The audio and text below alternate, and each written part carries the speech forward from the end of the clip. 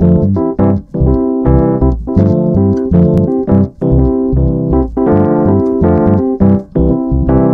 beautiful people, and as you saw in my video of day 3, day 2 did not go so well. So I have decided I need to come up with some sort of plan.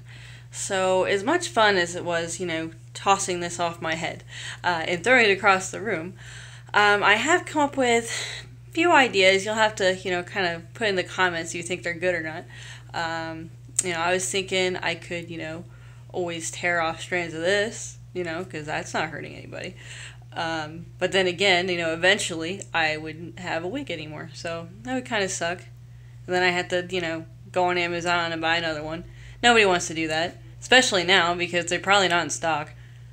I mean, it's during the crisis, blue wigs really aren't essential. At least I don't think they are. But yeah, I'm thinking either that move, or how hair just kind of naturally falls out anyway?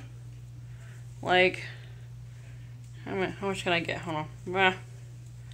Well, when it decides to fall out, when I get big wads in my hand, that's probably a good time where I could just, I could play with it. That could work too.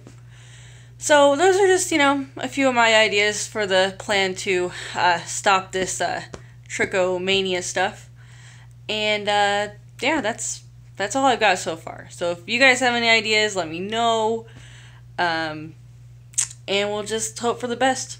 So yeah, keep watching for the next, how many days we got left? Next 3 days. We'll see what happens. And don't forget to like and subscribe on my new Thinking Out Loud YouTube page. You all know where it's at. I've shown you. It's all right there. And yeah, I'll talk to you guys tomorrow. Bye.